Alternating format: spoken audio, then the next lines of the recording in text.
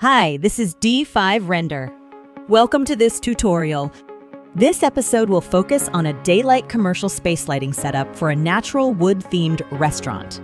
Here are the 5 perspectives we set for this scene, which all look natural and realistic thanks to the advanced lighting algorithm of D5 Render.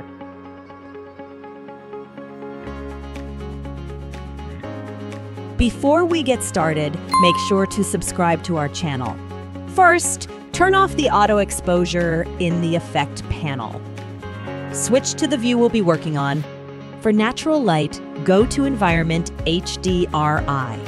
I've chosen a nearly white HDRI as we want to create a cloudy environment.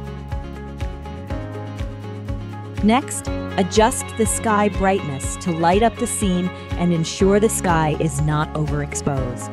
You can rotate the HDRI to position the clouds in a more visually appealing spot. For the sky's color temperature, we can make it slightly colder. The HDRI sun is also critical for natural lighting. After turning it up, adjust the sun to a position where it can cast atmospheric shadows. For example, we can elongate the shadows of the chairs, making the ground look layered. Then, make the sun a bit warmer in color temperature. Adjust its brightness to 0.5, ensuring the light-colored ground is not overexposed. With the natural lighting settings done, don't forget to save the changes by clicking Update in the scene list. You can see the light and shadow of the entire space outlined. Further brightening the dark areas, we need some artificial lights to enhance the light transition. First, zoom out the camera to determine the direction of the key light source for the entire restaurant.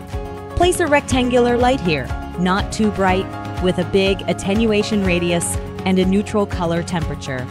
Let's check the difference between with and without this light. It can brighten up the entire scene and enrich the reflection details of metal objects.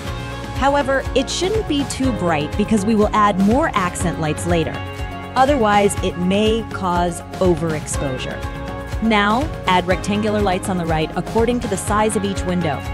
Give them a big attenuation radius and a neutral color temperature. They shouldn't be too bright or the scene will look flat.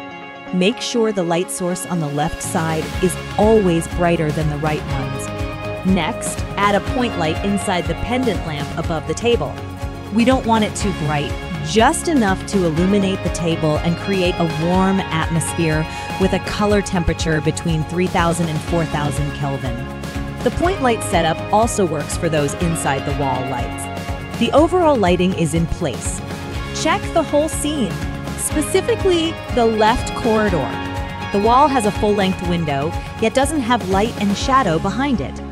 So we'll add a rectangular light here.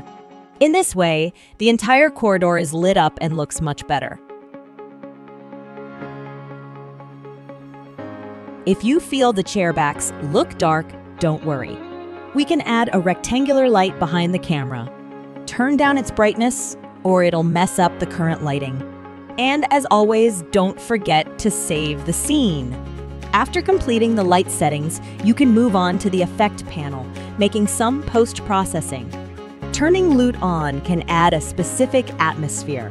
Here, we choose the D5's built-in loot desert with low intensity.